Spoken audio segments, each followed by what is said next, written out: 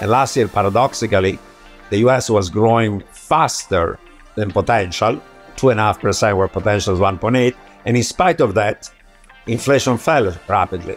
Usually it should be the case that if inflation drops so much, growth has to go well below potential.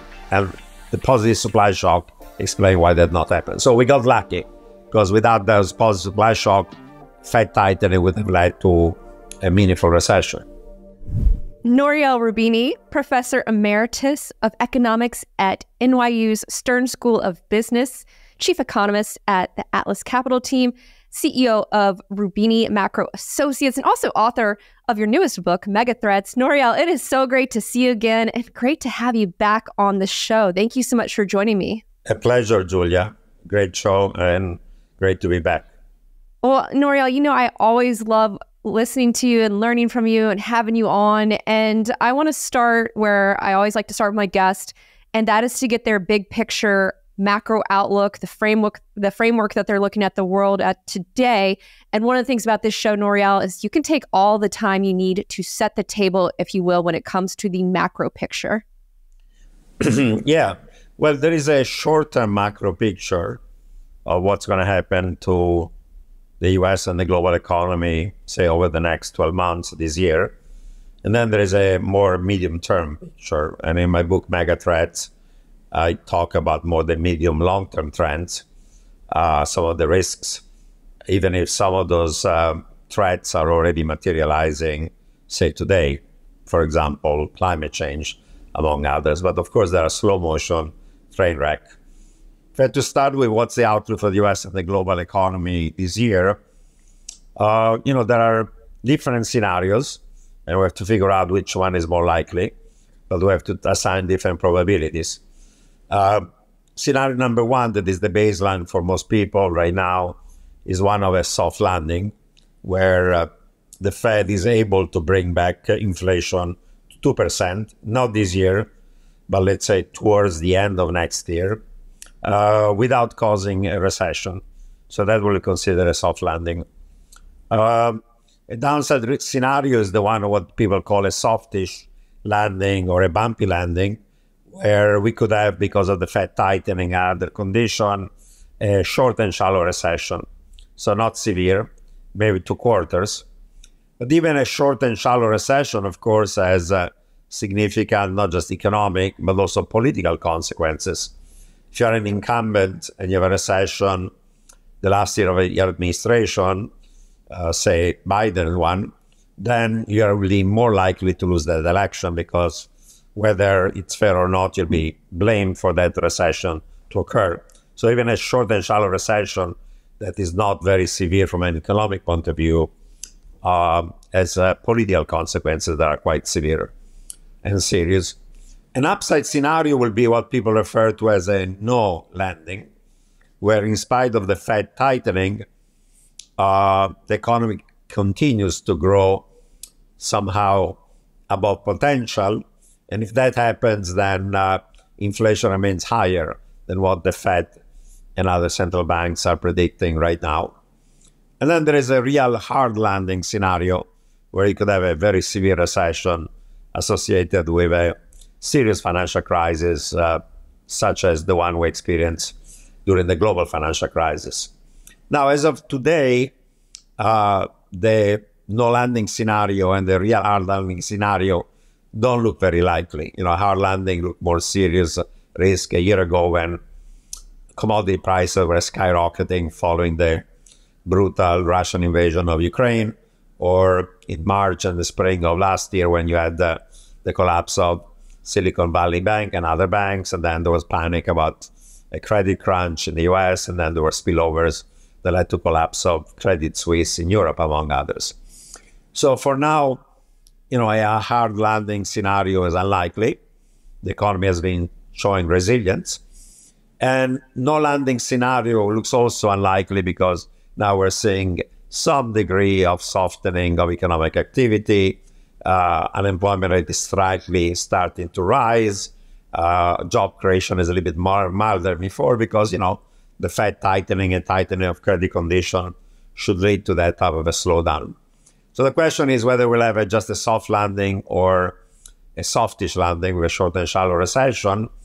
The baseline for most people this year, as opposed to last year, is a softish landing. Last year, most economists, including myself, both academic and market economists, got it wrong. Most of us thought that the Fed tightening would cause something of a recession. That did not occur for reasons we could discuss if interested. Instead, right now, people expect this soft landing. That would be probably the baseline because the economy shows, in spite of a slowdown, some degree of robustness. Consumption is okay. The Fed might be easing this year. Other sectors of the economy, like manufacturing, look like they're doing fine, softening but fine. The same thing for the service sector. And therefore, doesn't look like unemployment rate is low, job creation is still positive. There's no real major firings and so on. So that's the baseline. What could lead to a short and shallow recession, the downside scenario? Many things. One is that there's debate on whether the tightening by the Fed, pushing the Fed funds rate at 5.55, if the impact on it on the economy peaked last year or is going to peak this year. If it peaked last year, that means a lot of that slowdown is behind us. And therefore, this year, the previous Fed tightening doesn't have an impact on the economy. And if the Fed starts cutting rates, even less so. Secondly, there are many households and firms and businesses that this year and next year have to refinance their mortgages, their loans, whatever not. During COVID, they refinanced at low interest rates because at some point, interest rate went back to zero. Some of them locked in long-term duration loans and debt, but some of them shorter duration, and those things have to be rolled over. They get rolled over not at 1 or 2% like when they were locked in, but more like 5, 6, 7%, depending on your credit rating. You could have a problem and something of a credit crunch. 3, the Fed thinks that inflation is going to gradually fall towards 2% by the end of next year, but if it has a 2 handle this year, that's good enough. But inflation could rise. And the main reason why inflation could rise is maybe a shock to all energy commodity prices associated with something happening in the Middle East. Suppose that the current war between Israel and Hamas in Gaza were to escalate, become regionally involved, Hezbollah in Lebanon, and then Iran will be directly involved, and then Israel or US strike the Iranian military facilities, then Iran can block the Gulf, and that means that production of oil cannot get out of the Gulf. Then you can have a spike in oil price by 50, 60%, or the Iranians could use missiles even to destroy some of the oil production facilities of, say, the Emeritus or Saudi Arabia. So if that shock were to occur, one, central banks cannot cut rates, they have to raise them, especially if they affect core inflation. And 2, it will be like a stagflationary shock that reduces growth and increases inflation, and then makes a hard landing, or at least a softish landing. Maybe not a real hard landing unless oil prices double, but even a temporary few months of oil at 150 rather than 80, say for Brent, could push us into something of a recession.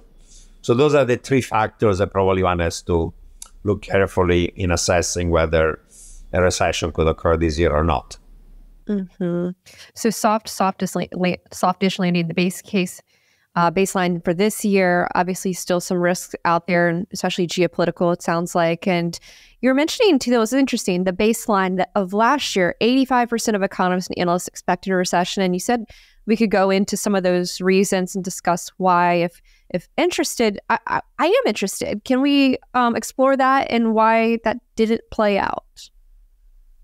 Well, historically, when inflation rate is above 5% and the unemployment rate is below 5%, and the Fed has to tighten monetary policy to push inflation from above 5 down to, 2%, that tightening slows down demand, because that's how you create slack in goods and labor market, but then it leads to a recession. So for the last 60 years, all these episodes with inflation above 5, unemployment below 5, when the Fed then tightened and led to recession, whether it's mild or severe, depends on the cases.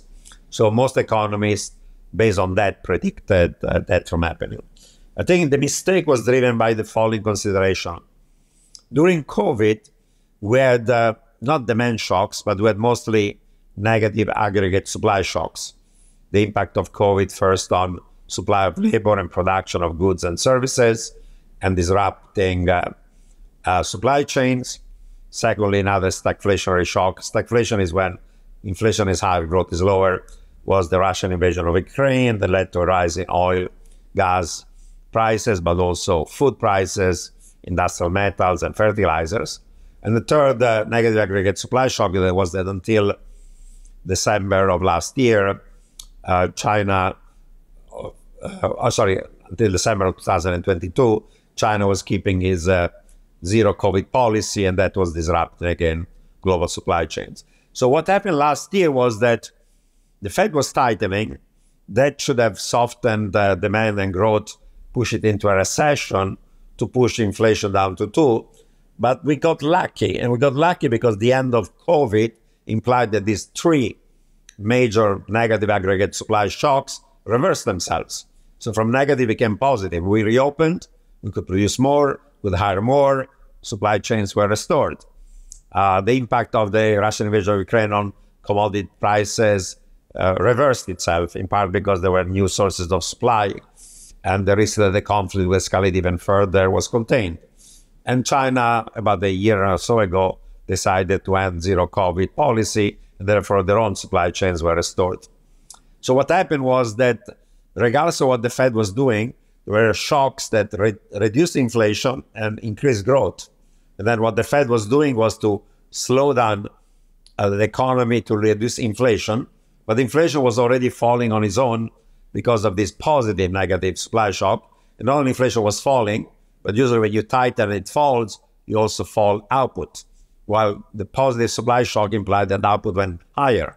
And last year, paradoxically, the US was growing faster than potential, 2.5% where potential is 1.8. And in spite of that, inflation fell rapidly. Usually it should be the case that if inflation drops so much, growth has to go well below potential.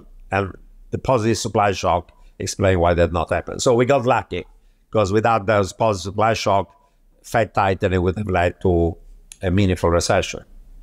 Mm-hmm. We got lucky.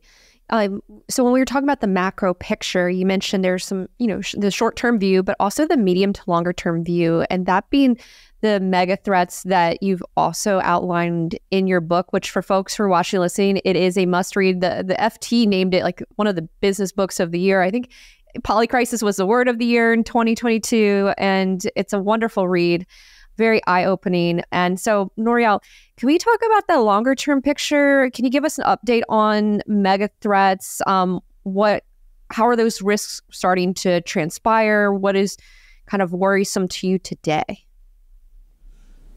Yes. In the book, I point out that leaving aside the short-term negative aggregate supply shock that now have reversed themselves, over the medium term, there are other negative aggregate supply shock that reduce economic growth, increase the cost of production, and given certain sets of monetary and fiscal policy, they're going to lead to inflation and recession, therefore stagflation.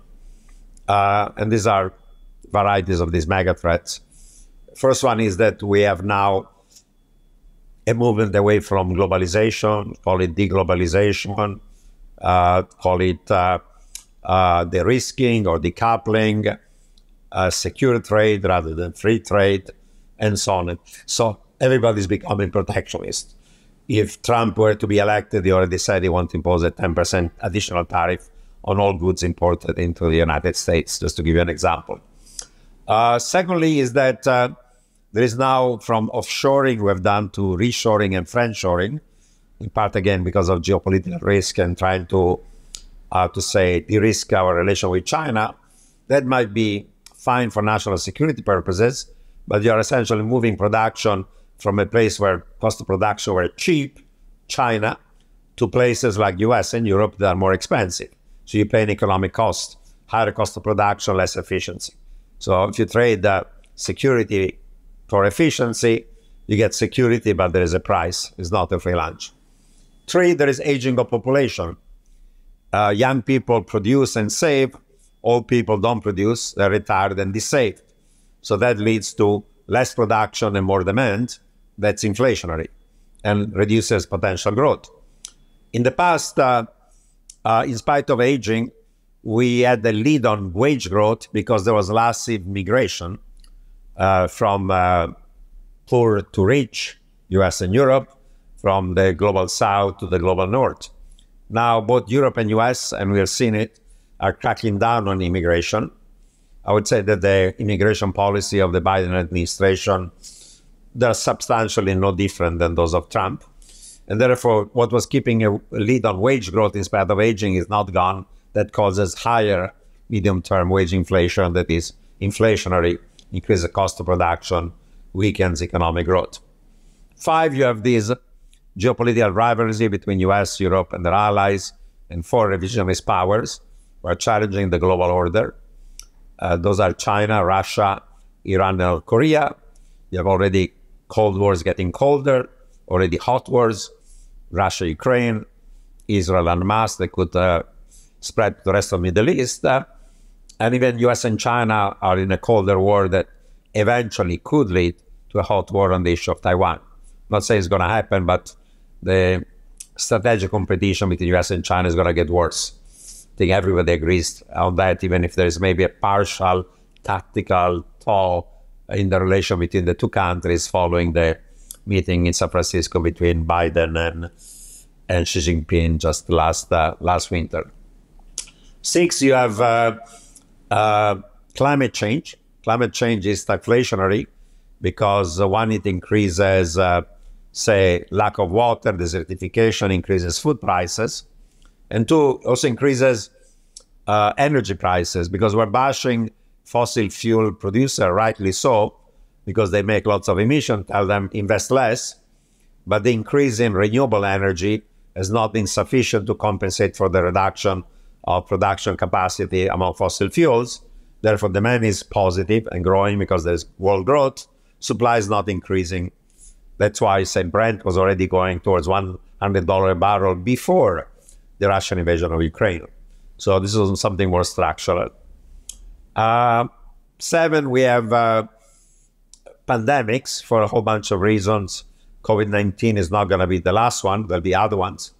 And those pandemics, as we saw during COVID, are stagflationary. You shut down economic activity. There's less supply of labor. People restrict mobility of people across country, even mobility of crucial goods and services like food and PPP equipment and so on and so on. Then there is cyber warfare. Cyber warfare is a new form of warfare that damages economic production if you shut down the business of a firm or a government, or you have to spend a fortune to prevent it, or you have to pay ransom. And either way, then your cost of production are higher. 2 final factors.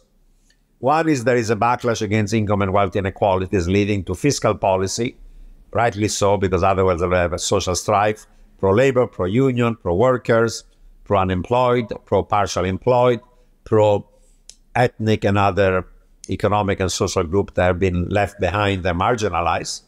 That might be good, but increases wage growth and is inflationary. And finally, we're gradually beginning of process of de-dollarization because we have weaponized the US dollar as a instrument of foreign policy and national security. Again, we have more security, but then country may gradually move away from using the US dollar as the global reserve currency. The dollar could weaken, and that could be inflationary.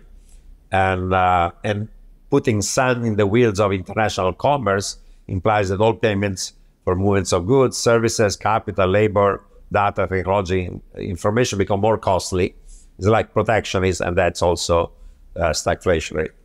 So these are the medium-term trends that are stagflationary. There's one good news.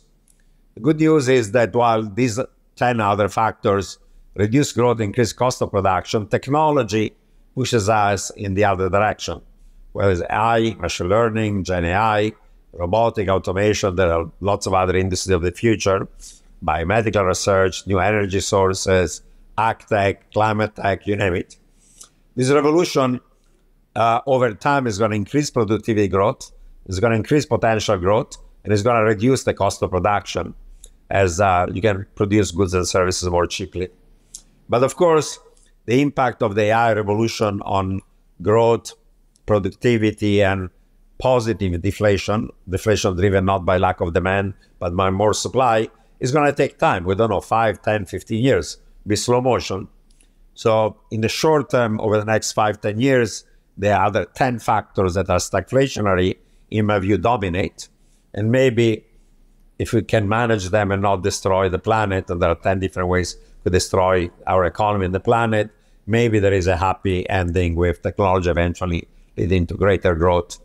But even technology has its own, collateral damage. Leaving aside misinformation, disinformation, deepfake, risk of manipulating election, and that's to be a serious risk, say, this year with the US presidential election. But this technology also lead to permanent technological unemployment. If you're a low or medium value added, blue collar, white collar, increasingly your jobs are going to be replaced by AI technology and robots. And increase also income and wealth inequality. These technologies are capital intensive, skill buys, and labor saving. So if you're owning the machines, the capital, the robots, you do fine if you're the top 5, 10% of the distribution of skill, education, human capital, probably you'll become more productive. But if you are everybody else, the bottom 90% of the income distribution and skills, gradually, I'm not saying overnight, your jobs, your income may become obsolete. So those are even in a world of high technological improvement, high potential growth, you need more inequality, more permanent technological unemployment. The good news is that if the economic pie grows more, potential growth is not 2, but 4, 5, 6, whatever, then you can tax the winner, redistribute to those who are left behind, call them the losers, call it universal basic income or variance are the same. You can still make everybody better off. But it's going to lead to meaningful amount of permanent unemployment and permanent increase in inequality that politically and socially is not appealing, even if you can use UBI then to reduce the damage. Hey there, I hope that you are enjoying this interview. If you can, please take a moment to hit the like button, subscribe to the channel, and ring the notification bell. This will keep you up to date with all of our new interviews, and it will also help us grow this channel and continue to bring some amazing guests. Thank you so much for your support, and enjoy the rest of the interview. But even to that point, Nouriel, what about like the value that people have in their work or their craft? Because, what about we're dealing with like deaths of despair for a while, like with people losing jobs. Like, how do you think about that side of the equation? Well, it's an important because, for most people, your self-worth is based on being a productive member of society and having a job, and therefore producing, contribute to society, taking care of your family and so on, men and women who are in the labor force. While even if in the world of permanent technological employment, you get a welfare check and you can live an okay life. First, it's just an okay life. It's not going to be a rich life. And two, you're somehow unproductive member of society. I mean, some people will call it parasite, not because you want to be, but effectively, you're not productive. Then the questions are a little more philosophical. Can we change our sets of value? Because the dignity of work, the way we perceive it, is based on a world where there is scarcity. There is scarcity. You have to scramble to find water, food, shelter, and then as we evolve, more goods and services, and maintain yourself and your family. In a world in which there is less scarcity because machines are producing everything, and most people can work 0 or 10 hours as opposed to 40, 50, 60, then maybe you change your values. Say, my self-worth is not based on the dignity of work. I become a poet, an artist, a creative type, a caregiver, whatever not. So we did a revolution in our brains because our brains have been hardwired since we're hunters and gatherers and then farmers and so on.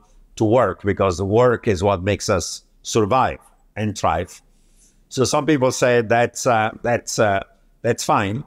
But as you point out, there are these deaths of despair, because already today, even before the AI revolution, some of these technological evolution, like the digital divide, trade globalization, has made millions of people marginalized and having skillless, jobless, hopeless, wealthless. And some subset of them become drug addicts, opioid users, or users of excessive painkillers. And 100,000 of them die every year. There are 2 million of them, and 5% of them dies every year. And this stock is not going to finish, but it's going to increase over time as you have more people that are technological and employed. And what do these people do? They already are on some form of welfare, right? You're getting some welfare checks, some benefits, you're getting healthcare, blah, blah, blah. But what do they do all day long? They play video games, so they are in this virtual reality. They use opioids or other drugs, so they live in La La Land. They are not really productive members of society, and many of them actually are incels, involuntary celibate, because if you don't work, no income, no skill, no job, no self-worth, you cannot even find a date or a companion or a wife. So they're angry, and many of them are misogynistic, and from time to time you have seen those guys going berserk, going somewhere and shooting women. So, you know, it's socially just telling people, be there, get a check, play video games, go online, be in virtual reality, don't have a family. One is not acceptable. And then eventually these people disappear. They're not only obsolete, but they cannot even reproduce themselves. So eventually it's a form of eugenics, where they disappear in the next generation. So still a pretty dystopian future, where some people are lucky enough to be skilled enough, survive, and many more people eventually disappear. So UBI may not be the solution, but it's very hard to think about something else that's gonna, it's not. In the past, people said, if you get yourself educated and you are educated, there is a skill premium, because people have skills, high school degree as opposed to not having it, college degree as opposed to high school, graduate degree as opposed to college. As you get more education, your income is higher. But now AI is going to destroy even jobs that require a PhD, or highly skilled jobs like computer programmer or accountants and auditors and you name it, financial analysts.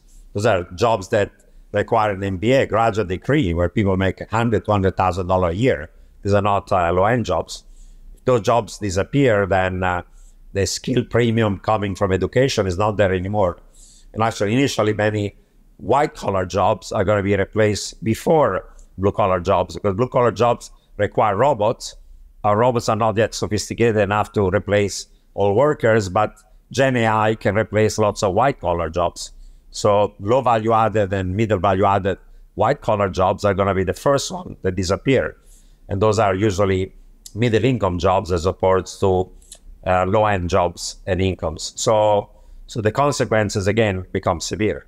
You know, another topic I want to bring up with you, Nouriel, is our debt situation. In the new year, we crossed $34 trillion for the U.S. debt. I know this is an area where you have a lot of expertise and have done a lot of work around the world.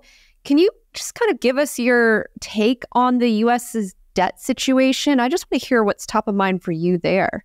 Yes, it's not just the U.S., but all over the world, in advanced economies, in some emerging markets, public debt and even private debt. Private debt is the debt of households, of businesses and corporations, and of the financial sector, is high and rising, and is an issue, and eventually might become unsustainable.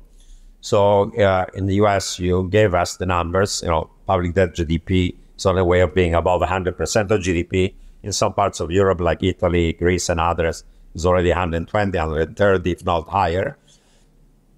And it's a serious problem, because eventually that's unsustainable, leads to default, debt crisis, and financial distress that then has an economic impact, because the credit crunch then leads to recession, like we saw when the housing bubble and the debt bubble of subprime went bust, and then we had a very severe US and global recession. And actually, in the book, my first two chapters of the book are about unsustainable debt.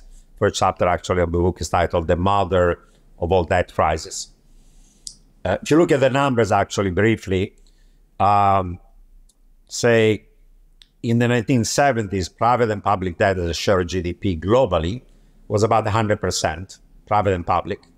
By 2000, the number was above 200%. Last year, the number was about 320% and rising.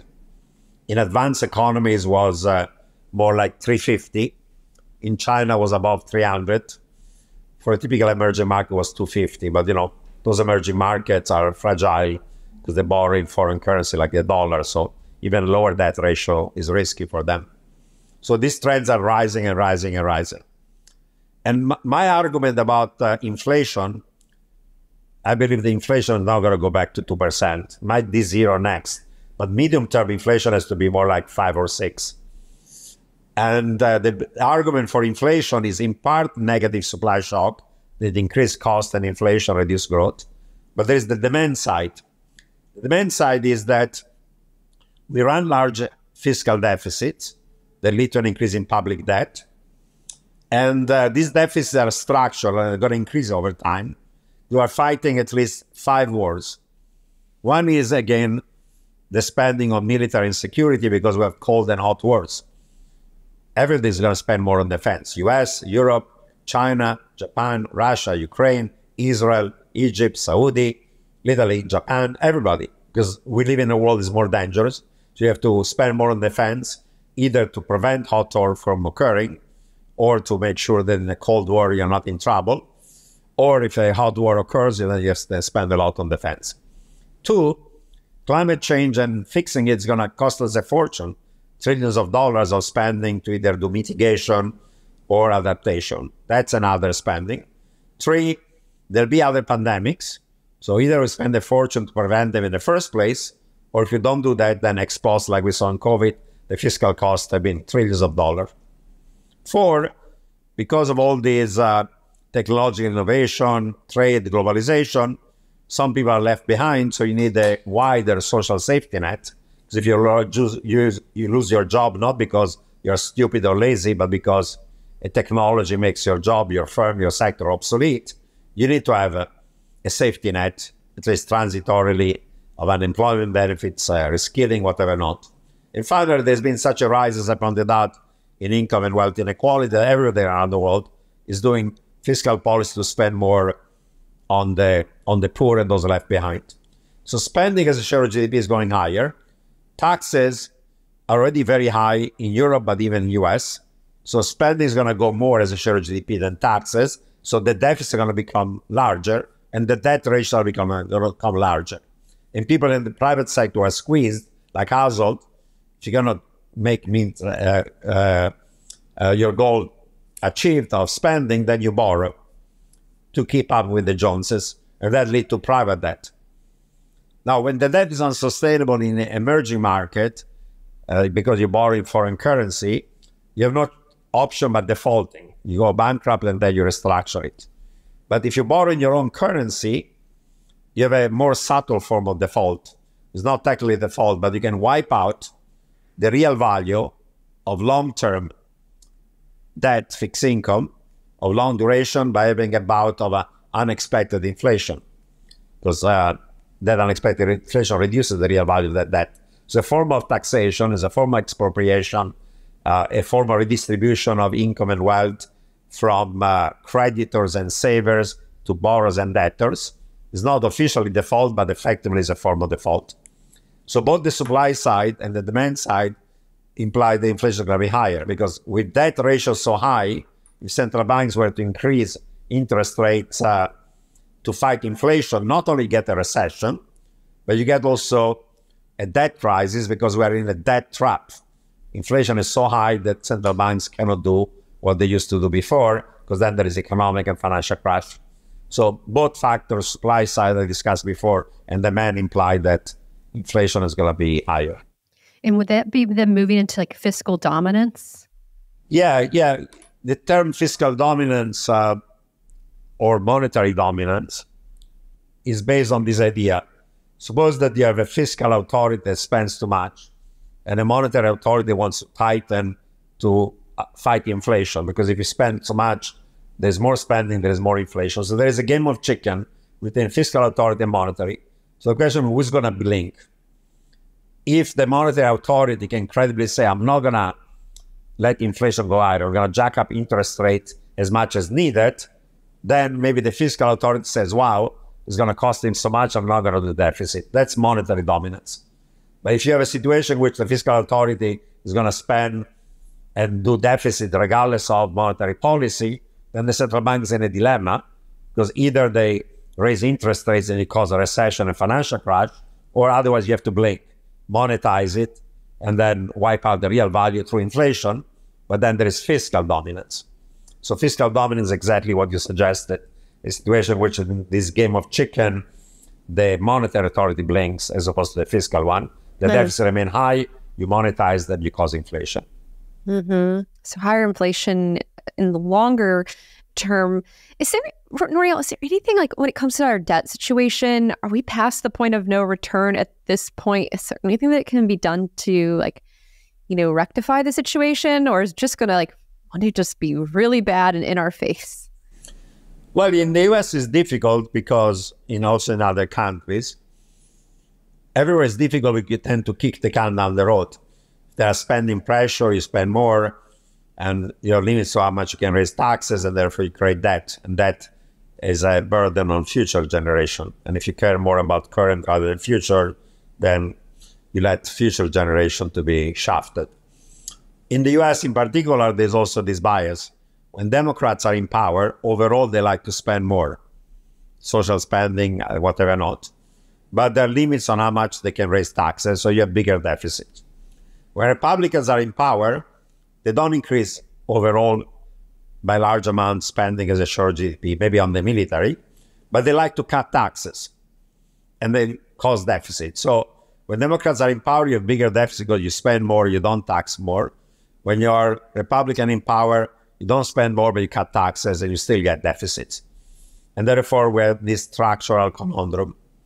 For now, there is not much you can do. And paradoxically, the US, being the global reserve currency, can finance itself this deficit, domestic and external, current account, for longer and cheaper, because everybody wants dollars. If you are Italy or Greece or an emerging market, or even UK, you make a fiscal slippage, the market punishes you. Suddenly your spreads go higher, interest rates are higher, your currency falls, and then you're punished and you're forced to adjust. Like it happened, say, even in the UK about a year and a half ago. Even a mild fiscal deviance is punished and you're forced. But when there's no market discipline, because the US has the dollar, you can print always dollar to finance yourself, then the good news is you can borrow longer and cheaper. The bad news is like the market give you enough rope that you can eventually hang yourself. And once you hang yourself, it's going to be even more ugly. So it would be better if you have the market discipline, but there is not. So the fact that we can postpone the necessary adjustment means we overborrow, and eventually, when it's going to become unsustainable, as I said, we're not going to default. You're going to need lots of inflation to then wipe out the debt. So being a reserve currency benefits in the short run, but actually it doesn't impose market discipline. And therefore, the political system eventually, I think, is going to do something only when there is a crisis. When interest rates, for example, last year, 10-year Treasury went from 3 to, say, 5%, then the market started to say, oh my God, the debt is too high, and maybe it's unsustainable, and that put some pressure. But then they fell because the Fed said, hey, we might start cutting rates this year and so on. But over time, I think long rates will have to be higher. That may impose some discipline, even for a country like the US. That's one thing. Or the other trigger might be that right now, we spend more on benefits of Social Security than contribution, but we have a buffer. We build up this trust fund of the Social Security system, trillions of dollars, but now we're using it to pay for the excesses of benefits over contribution. But there are scenarios in which we're going to run out of the trust fund, say, a decade from now. Once you run out of trust fund, you cannot pay the benefits of current retirees. So either you cut their benefits, politically unacceptable, or you have to increase the contributions of the young, but then you screw them, or you have to lengthen the retirement age. So that may force. In the 80s, when the problem of Social Security, we created a bipartisan commission that was at that time headed by Alan Greenspan before he became Fed chairman. And then this independent commission recommended we do some reform. So maybe we need a crisis, either Social Security or interest rates. And then since the political system cannot agree, and the Republicans, Democrats fight each other, and then they fight on the debt ceiling, and then they fight on government shutdown, but they don't agree on cutting spending enough or raising taxes. We need a crisis, and maybe we'll have a bipartisan commission that says, hey, we have to make sacrifice, and the sacrifice is going to have to be, we cannot just cut spending, we cannot just raise taxes. It'll have to be a combination of the two. And if we cannot do it, then eventually inflation is going to take care of it. Sure. But that's inflation. The inflation tax is a tax. Reduces the real value of debt. It punishes savers and creditors and redistributes income to borrowers and debtors. It's an unfair tax, by the way. Mm-hmm. And when you say inflation, have you ever thought about like the ballpark of in this scenario, like what we're talking about here? Like, do you have like a number in mind, or is that just like too much to ask? Well, in my baseline, inflation doesn't explode like the 70s, because in the 70s you had really severe negative supply shocks like Yom Kippur War, Iranian Revolution that led to doubling or tripling of oil prices. I think that the average inflation rate may be, say, 6 rather than 2. Now, it's not double digit, it's not high inflation, it's not hyperinflation. It's a big deal, 2 rather than 6. But think of it this way. If inflation is 6, what has to be a 10-year treasury? It has to be at least 8%. 6 for inflation and 2 real. 6 plus 2 gives you 8. And then mortgages have to be 10%. And borrowing by households for their consumer loans or businesses is going to be 11, 12, 13%, 15, depending, of course, on your credit status. Right now, with mortgages around 6 is already painful. Wait until mortgages are 10%. 1. 2, when the bond yield goes higher, you lose money on your bonds. Bonds are not safe because there is a negative correlation between the price of the bond and the yield. And for example, in 2022, last year, but no, more 22, when bond yields went from 1% to 3.5%, 250 basis points higher, Treasury lost money to the tune of 20%. So in 2022, the safe asset is supposed to be your defensive asset. Treasury bonds lost more money than S&P. S&P went down only 15%. Bond went down by 20%. And if rates now are 4, and they're going to have to go eventually to 8, then anybody who's holding Treasury bonds long duration, speaking about $20 trillion of money, held either by official institution for the private sector or directly by retail investors, you lose another 40% on your bond holdings. It's a huge market loss on a fraction of your wealth and portfolio that is significant. Those are supposed to be the safe asset, because usually when equity go down, bond prices go higher, the yield is lower, so you make money on your bonds. But with inflation rising, you lose money on the equity, because equity prices fall, and you lose money on your bonds, because the bond yield higher means the price lower. So you are nowhere to hide.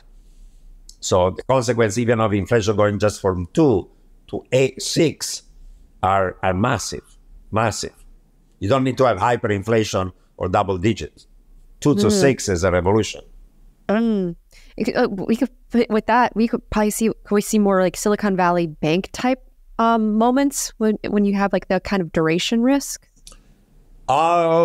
Yeah, because Silicon Valley collapsed because their liability were short term, their assets were longer term, and they had lots of treasuries. And therefore, when the yields went from 1 to 3.5, the market value of their treasuries fell. Now, banks are allowed not to mark to market. Even if the losses occur, they don't register them. But in the case of Silicon Valley Bank, when those losses occurred, people started to take the money out of the bank. Once you run out of cash, you have to sell those securities, and you sell them at the lower market price, 20% down. And then at that point, the value of your asset has fallen relative to your liabilities. You have negative equity. Then the run and the panic accelerates, and then you collapse. So every time you have this kind of a duration mismatch, longer-term assets and short-term liabilities and interest rates on the long end go higher, then you can have significant distress. And usually banks, their job and their business is maturity transformation. You take liquid and volatile short-term deposits, and then you transform it in long-term loans or by purchase of long-term securities. As long as interest rates are stable, you earn the intermediation margin between long rates and short rates. But if long rates go higher, the market value of those loans and those assets and those securities is lower. And if there is enough of those losses, even if you don't mark to market, you're forced to sell. And once you're forced to sell, you can go bankrupt, and then the run explodes. Nouriel, let me ask you about markets, because we've seen the S&P 500 continue to close at record highs. And just going back to the beginning, I want to get your take on markets, and are the markets, are they pricing in that soft landing scenario? What's your take on the markets? In some sense, the markets are rallying because if you have the real hard landing, of course, severe recession, debt crisis, stock market fall 30, 40%, like during the global financial crisis. If you have the no landing, it's not good for stocks, because in a low landing situation, growth is higher, but inflation is higher, and the Fed is not staying higher for longer, has to increase interest rates even more. And when increasing interest rate more, while the market are expecting cuts, the stock market falls. In a soft landing, instead, growth is good, slower but good. Inflation is falling, the Fed can cut rates, and then the stock market can go higher because you still have growth, but the interest rates are lower. In a softish landing, you get that inflation is falling faster because you have a recession, the cutting rates is more, but since you have a recession, profits and earnings are lower, so you get a correction, if not a bear market. So a softish landing, again, is bad for the stock market. So effectively, the markets are in a situation in which they are thinking growth is going to be positive, 2%, maybe slightly less. The Fed's going to cut rates, they're the best of the world for equities. And long duration assets like tech stocks get even better. In the case of tech stocks, of course, in addition to that, there is the AI revolution that is driving expectation of much higher growth of revenue and profits for these tech firms. And that's an additional reason why the Magnificent Seven last year and even this year have gone up even more than the S&P 500. That's a structural tech story that we live in a world in which technology is going to do great. So you want to be overweight in those tech stocks. So yeah, the market is saying, not only they're saying there is soft landing, the market today, the Fed has told us, we're going to cut rates only 3 times this year. We're going to start mid-year, 75 basis points. The markets, the way the Fed's futures are pricing it right now, are telling us that the market expects 150 basis points of rate cuts, so 6 cuts of 25, not 3, starting in March. And is rallying also because it's expected the Fed will have to do more cuts than they are saying. So that's another reason why the market is going up. But suppose the Fed is right. At some point, inflation is falling, but not good enough. Growth is still close to potential, and therefore expectation of rate cuts sooner and faster and larger are dashed. Then you can have a correction of equity. A correction, not bear market. Correction is seen like a 10% from the peak. Bear market is at 20% or more from the peak. So you could have a correction because valuations are high, P ratios are high. Now everything is priced for perfection, what people call the immaculate disinflation. If everything is beautifully immaculate like this, the market for a while is right. If instead there is any type of hiccup of growth or inflation, then a correction becomes quite likely. I know you as someone who's criticized Bitcoin, and you have a nice terminology for those coins in general. You saw the Bitcoin spot ETF. What do you make of it? You know, there were already the non-spot ETFs, those based on futures. The paradox is that, you know, on expectation of the SEC eventually approving them, Bitcoin prices were going higher. And then once the announcement occurred, they fell by 10-15%, depending on the day. Now, some of it might be the usual financial sector, how to say, approach, buy on the rumor and sell on the news. Part of it is technical because the grayscale was converted from closed-end to ETF, so people redeem some of it and so on. But my point is, take the bigger picture. There have been 20,000 ICOs of this coin and token created over time. 80% of them were a scam, literally scam. People taking the money and disappearing, buying boats, Lambos, going to tax havens, God knows. 17% of them, the value is zero today. So 97% were either fraud or disappeared. 3% is left. 3% of 20,000 is 600. Most of those 600 have lost 90% of their value from the peak. Even the top 10, Bitcoin is still current level, at least 50%, depending on the day, lower than the peak of 69. And other ones among the top 10 are down between 50 and 70% from the peak. So yeah, they've rallied the last year, but that collapsed so much in 21 and 22 that even the rally of the last year, you know, keeps them well below the peak. First observation on the risk that you take. Second observation, you can call it whatever you want to. They're not currencies. They're not currencies, period. The currency has to be unit of account. Nothing is priced in Bitcoin. Everything is still priced in dollars. Has to be a scalable means of payment. You can do 5 transactions per second with Bitcoin. You can do 50,000 transactions per second with Visa and all the fintech payment system, PayPal, Venmo, Square, Alipay, WeChat Pay, M-Pesa, UPI are all the world. They're used by billions of people doing billions of transactions every day. Those are really means of payment, different from traditional coins, banknotes, and even bank deposits. So it's not a means of payment. Even the Bitcoin fanatic would say, no, it's never going to be used to buy goods and services. You buy Bitcoin to sell Ethereum and vice versa. So you exchange one coin for another. And it's not a stable store of value. You know, the value of Bitcoin can fall overnight 10% or go up 10%, sometimes 20%. So even in conferences, blockchain and crypto, people like to be paid in fiat. Because if you paid in Bitcoin and then the overnight price falls 10%, your entire profit margin is wiped out.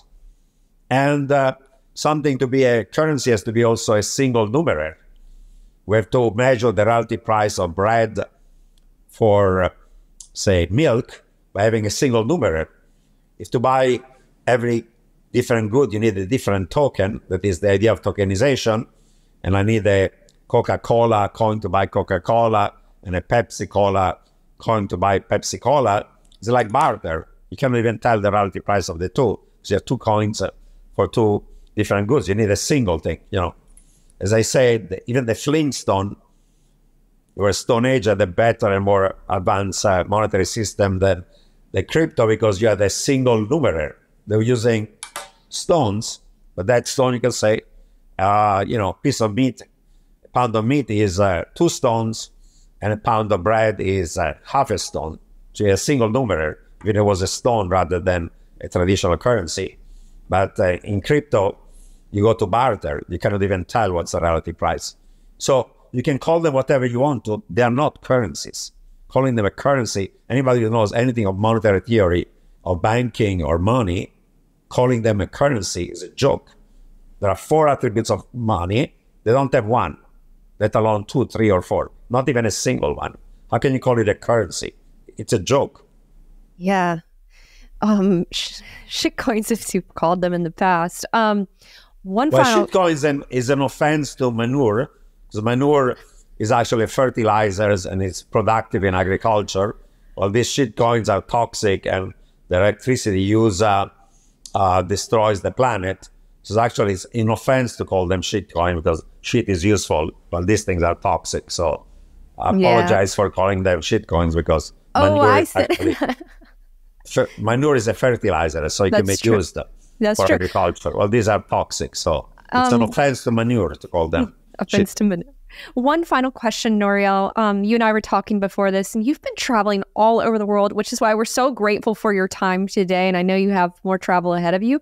Is there an interesting theme or anything that's been standing out to you in your conversation as you've been conversations as you've been traveling that might be interesting to the audience? I'm so curious. Well, my last week before I came back to New York, after 5 weeks, I was in Davos, where every year, of course, you have the World Economic Forum.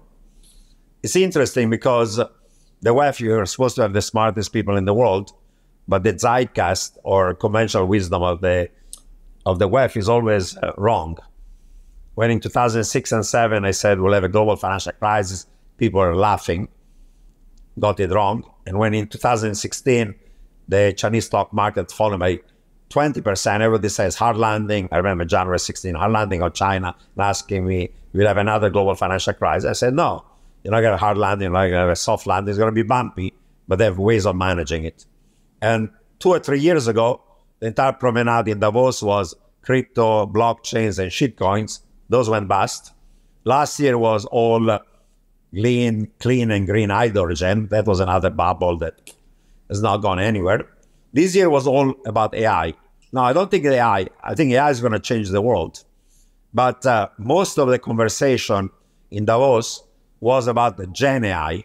These essentially LLMs that allow you to, figure out text and so on, the ChatGPTs of the world. But, the revolution in AI is going to be first, not just text, but also video, voice, images, whatever not. And two, the biggest revolution is occurring this year, but people don't seem to be aware, is that until recently, robotic and automation was very hard. There were these industrial machines that do just mechanical thing. So you call them a robot, but they're doing just one task. Right now, using AI and using machine, you're creating robots that are like humans. Their hands, their feet. You can go on the floor of a factory and do everything. You can go in a kitchen, you can wash, you can clean, you can cook, you can chop, you can be a chef, you can be whatever not. That's really is going to completely revolutionize, because a lot of our manufacturing is still using machines. And until now, doing really robots that can do everything. You'll have a robot that can be a construction worker, can do anything from carpentry to bricklaying and so on.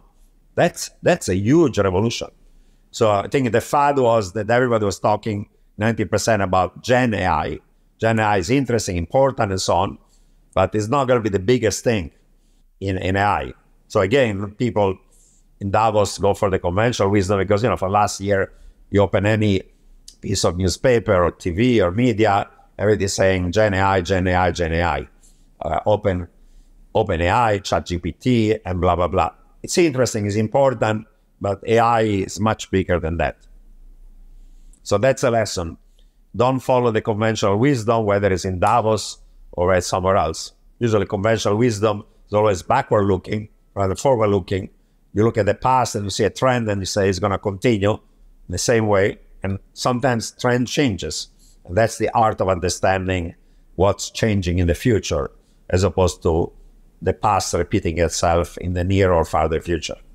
Well, Nouriel Roubini, I just want to thank you for being so generous with your time, your ideas, all of your knowledge, your lessons. Really appreciate you because you're helping all of us learn and get better.